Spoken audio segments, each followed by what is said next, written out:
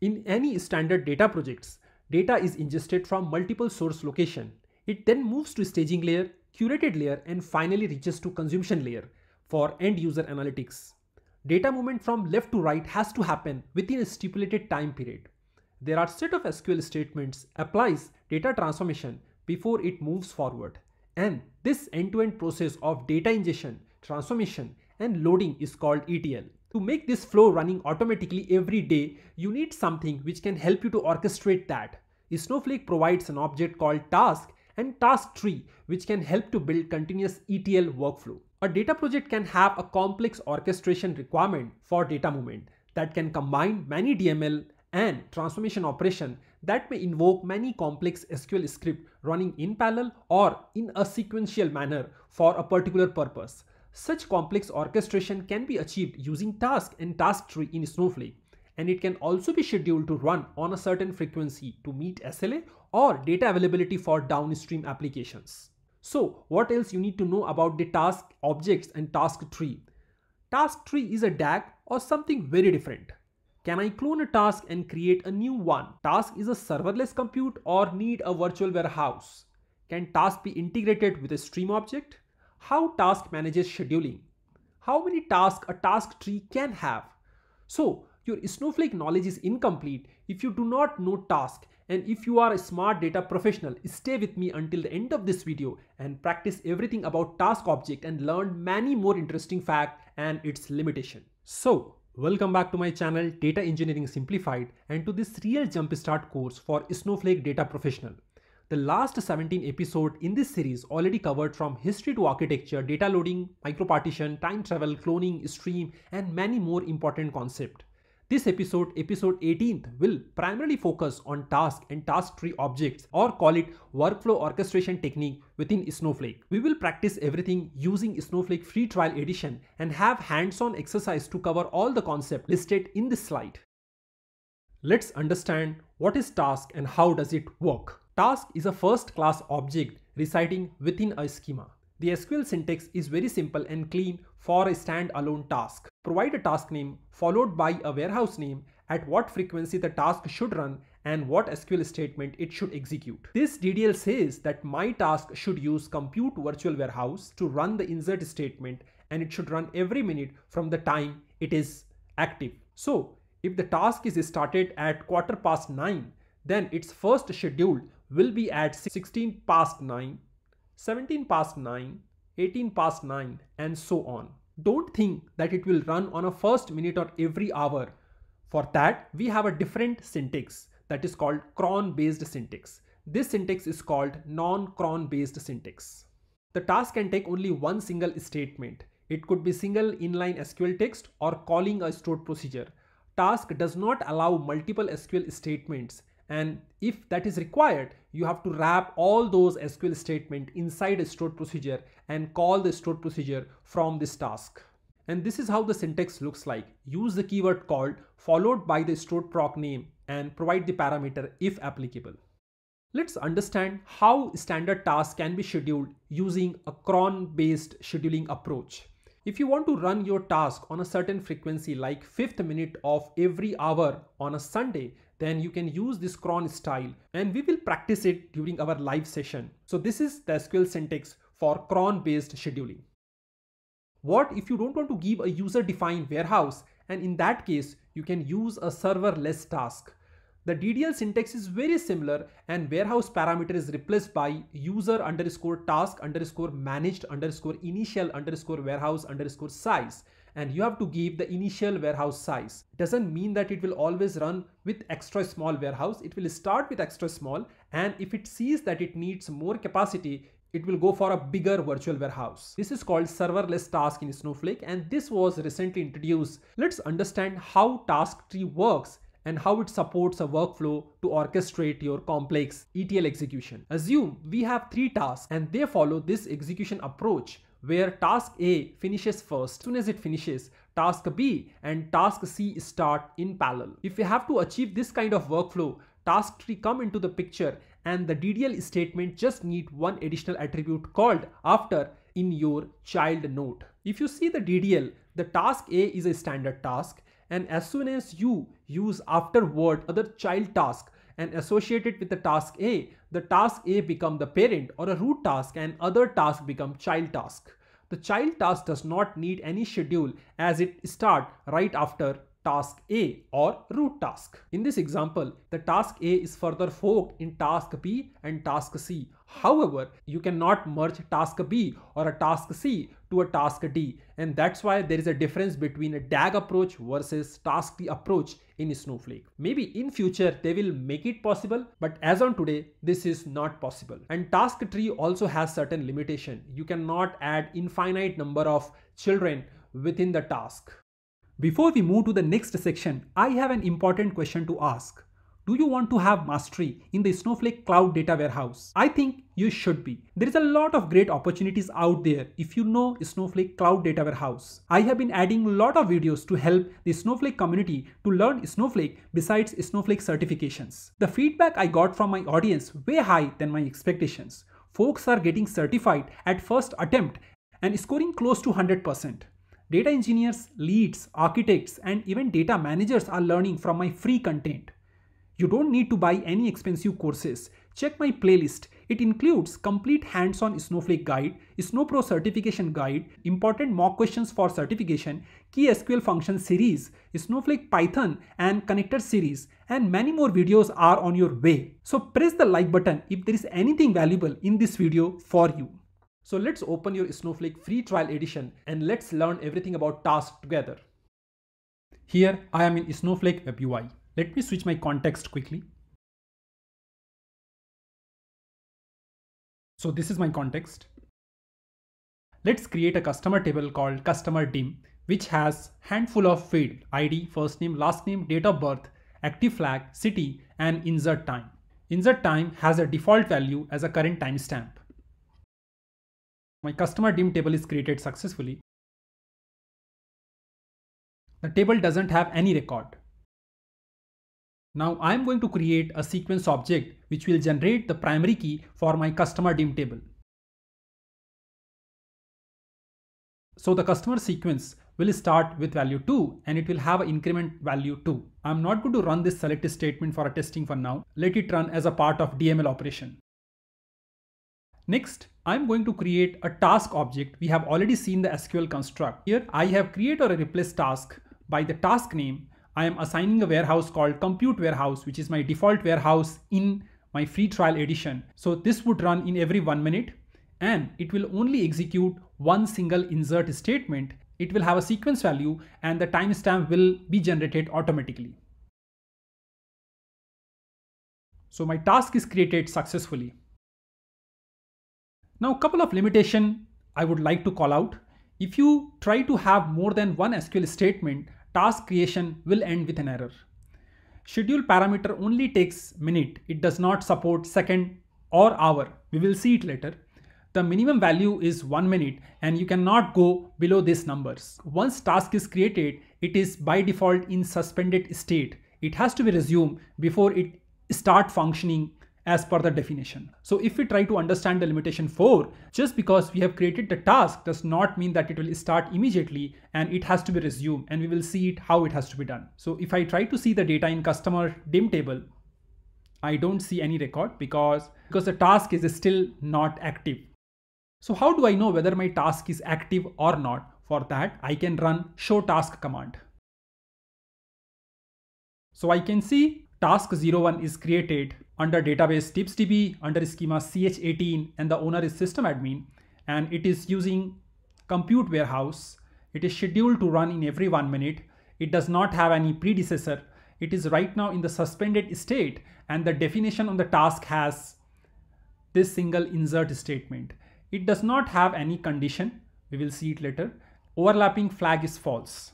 So these are the information which can be fetched from the show task SQL command. I can do the same thing using describe task and let me run this SQL command. It brings exactly the same result. In both the cases, every task has a unique task ID and that unique task ID can be used to track whether the task is running or not running or for any other reporting purpose. To resume the task, you need to switch your role to the account admin. You can also give privileges called execute grant to your role, and that role can also do that. For a simplicity, we will switch the role, resume the task, and switch back the role to the system admin. Now my task is resumed. If I have to resume a task and if I have to have that privileges, I have to switch my role to the account admin, and then I have to execute this SQL command called grant execute task to my role system admin. Right now I am not running that. Now we have resumed our task, we can go back and run show task command. Now my task is started. Now what if you have to alter your task and assign a different warehouse, or if you would like to change the schedule from 1 minute to 2 minutes, you can follow this alter statement, alter task followed by the task name, and you can use the set keyword and you can change the parameter called set warehouse equals to ETL underscore warehouse or set schedule equals to 2 minutes. It's a very simple standard alter statement. You can also clone the task and it's pretty simple. So here I can say create task clone by cloning the task 01. And the moment I create a clone task, we have seen in the clone chapter, the task will take a suspended state right after its creation. We can check that. So I can see my task 01 has a state called started. However, my clone task has a state called suspended. If you have not seen my cloning chapter, please refer the description section below or the link above in the card. Now let's understand how the schedule parameter works. If I create a task which is called task underscore seconds and specify the schedule in 60 seconds, will it work? Let's run this SQL. So this SQL ends with an error if we give anything other than minutes, either second or hour. Let's try with 1 hour. So this also ends with error. If I try to give half minute, which is 30 seconds, can I do that? This also ends with an error. Here, if I try to give a negative value, will it work? Let's try that out. So anything other than minute, it doesn't work. Now my task is in a started state. How can I check its execution history? For that, Snowflake gives a function called task history table function. And if you write a SQL statement like this, select start from a table information schema.task history, where my task name is a task 01 and order by schedule time. Let me run this command.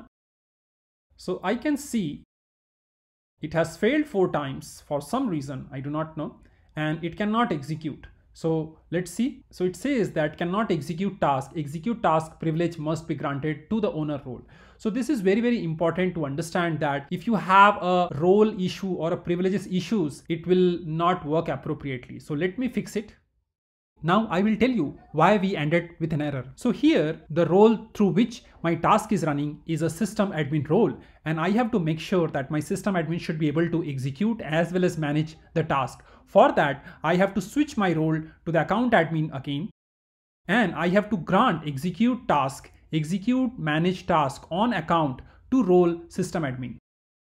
Once this is executed successfully, I will switch my role back to system admin.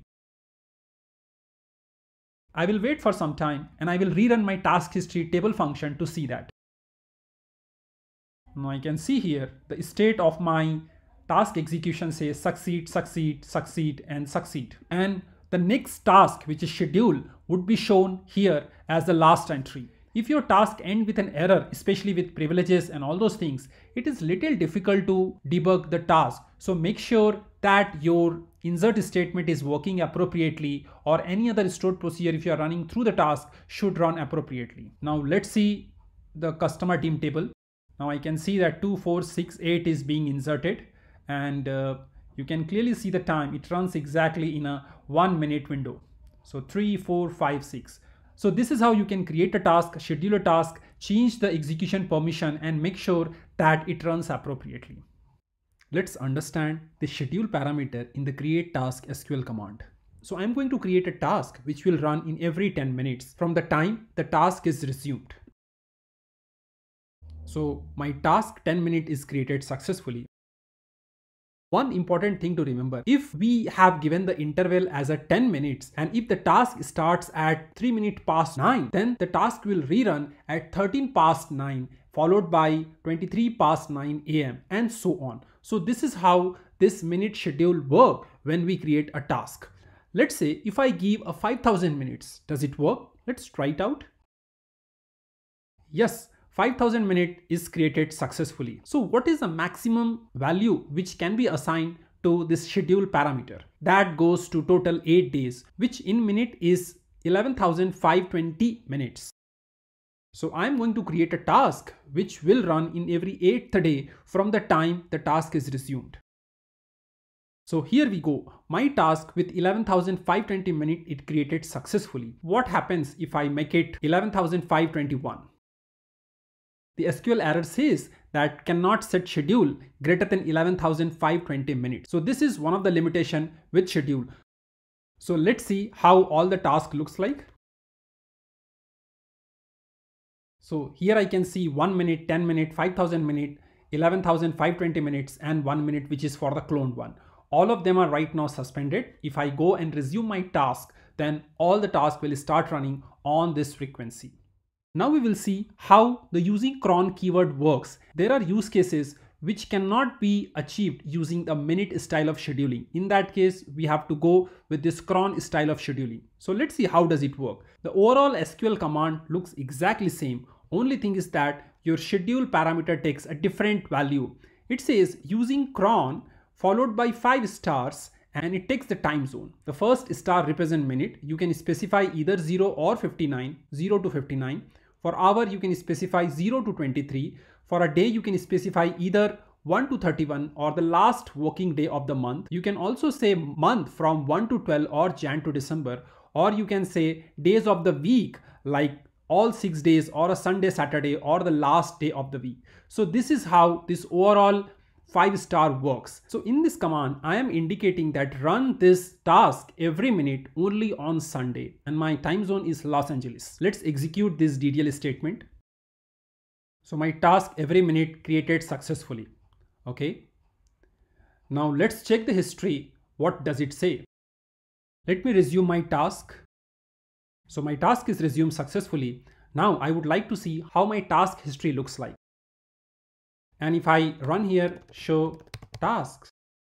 Now first, let's see how the task definition looks like. Here it is task every minute. And it says schedule using cron. So this is the only part which is changing in this case. And now let's run the task history. So task every minute, it says it is scheduled and it is scheduled for 13th of February, which is a Sunday. So perfectly fine. It will start from Sunday midnight and it will keep on running throughout the Sunday on every minute. If I have to create a task which runs on every 5th minute on a Sunday, this is how my using cron syntax looks like. So my first star will be replaced by value 5 and then I would run this task. I resume my task and let me run the task history. So task history says here it will run on Sunday, which is the 13th of February, and it will run from the first 5th minute. So this is how it works. Now, if I have to run a task on every 5th minute between 9 hours to 17 hours on every Sunday. So this is how the SQL syntax looks like using cron keyword. So I would say the first star will be replaced by value 5, which means that every 5 minutes this will run. This will run starting from 9 o'clock until evening 5 o'clock. And this 2-star, I'm keeping it empty. And I would say the last one is that every week on Sunday. Now let's run this. My task is resumed. Now let's check the history. 5 past 10 would be its first instance running. It will run between 9 and 17, excluding the 9th hours and the 17th hours. So this is how it works. So this is how it looks like it works. Now let's understand how the warehouse parameter work with create task SQL statement. So here I am giving a warehouse name which actually doesn't exist, and let's see how does it behave. So it may happen that you have created a task and the task has been associated with a warehouse, and mistakenly the warehouse has been dropped or the usage rights from the warehouse has been revoked. What happened in that case? Let's run this SQL command.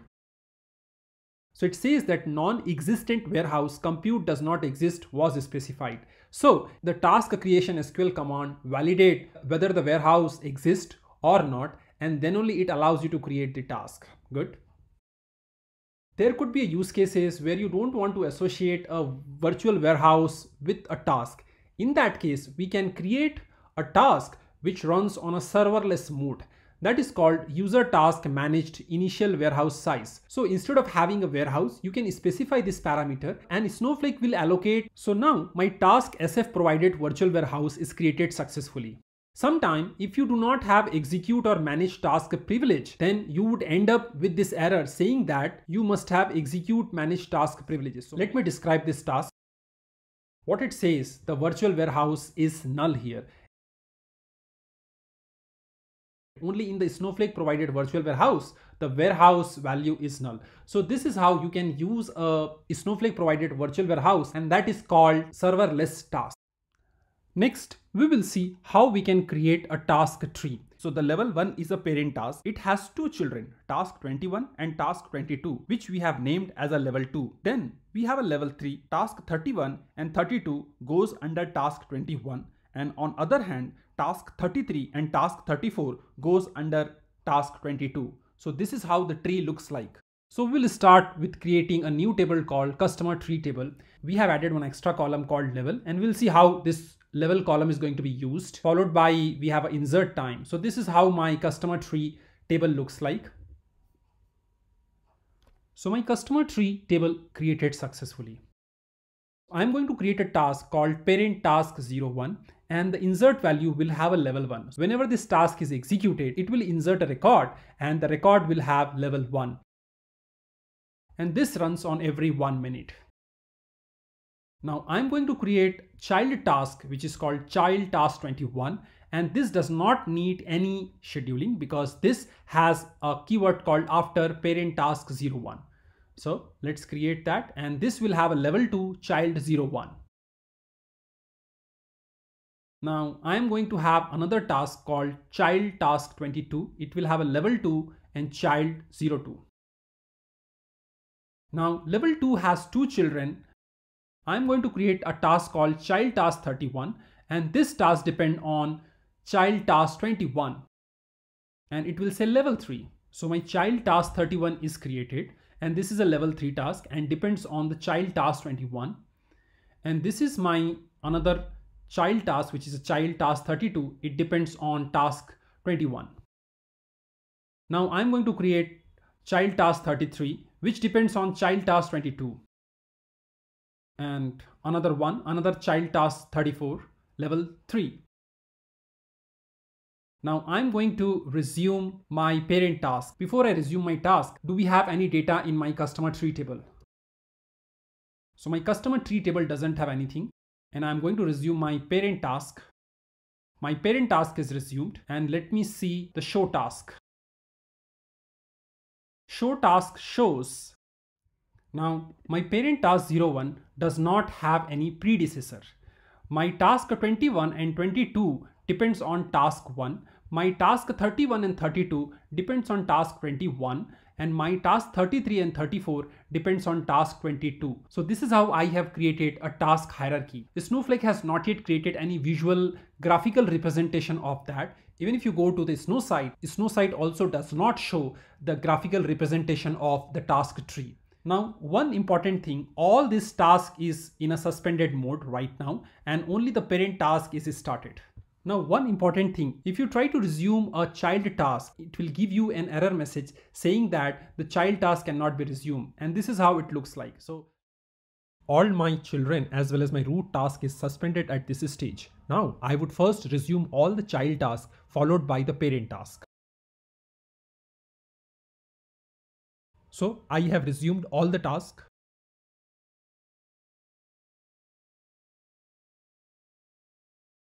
Now I can see all my task is running properly. We will wait for some time and see the result into the customer tree table. Now let's run the task history with giving the parent task name and see how it looks like. So I see my parent task is scheduled. Now let's see the customer tree result, and I'm giving the order by column as an insert time. And I can clearly see that it follows the level 1, level 2, level, and you can see also this is on a 57th minute 39 second, 57th minute 51 second, 58th minute 03 second, and so on. So this is how you can create a complete task tree. Let's see how can I use a stored procedure with a task. For that, first we are creating a customer table with having an extra column called task name. So this is the extra column which I have it called task name, which will record the task name through the insert statement. So my customer underscore sproc table is created. Next, I am going to create a stored procedure which will just insert one record into the table. And this is how it looks like. We are going to understand how stored procedure works in Snowflake in future chapters. So here the language used to create a stored procedure is a JavaScript. This is my SQL statement, which is just inserting one row. Here it will take the task name as a task with sproc. Let me execute this stored procedure. My stored procedure is created successfully. It says function insert row in customer sproc successfully created. Not sure why does it call it function. Before I really associate this stored procedure with a task, let me first run this stored procedure and validate whether it insert the record appropriately or not. So the return says true. I can see one record inserted successfully. Now I am creating a task with the name task with sproc, and it is actually calling that stored proc with keyword call followed by stored procedure name. My task is created successfully. Now I'm going to alter my task and resume it to make it functional. The statement executed successfully. Now let's check how it looks like. So I can see task with sproc. It has compute virtual warehouse. It is running in every 1 minute. It does not have any predecessor. The state is started. And if you look into this definition, it has call insert row in customer sproc. So this is only one single SQL statement, which is a stored procedure, is being called from this task. We will wait for 1 or 2 minutes and I will fast forward, and then we will see how the table looks like. Let's check task history table function with task with sproc as a name. Here it gives a state called schedule. My next run at 22:11 and my next schedule is 22:12, which is 1 minute right after this. Let's wait for 1 or 2 minutes and then see the result in the customer sproc table. So I can see 22:12, one record inserted, and the task name is task with proc. So this is how the stored procedure can be associated with a task, and you can have a different stored procedure being invoked from the task tree and achieve a complex ETL workflow. So we have understood how a task object and task tree works and its limitation. But what we have not seen, its combined usage with stream object and how to automatically move your data forward using stream objects. And that's our next episode, episode 19. That will be a lot of fun seeing your CTC or a Delta data moving forward like a real life data application. Thank you so much for your time and attention. I hope you have been enjoying this Snowflake learning series, and if there is anything you liked in this session, press the like button and leave your comment. Happy learning.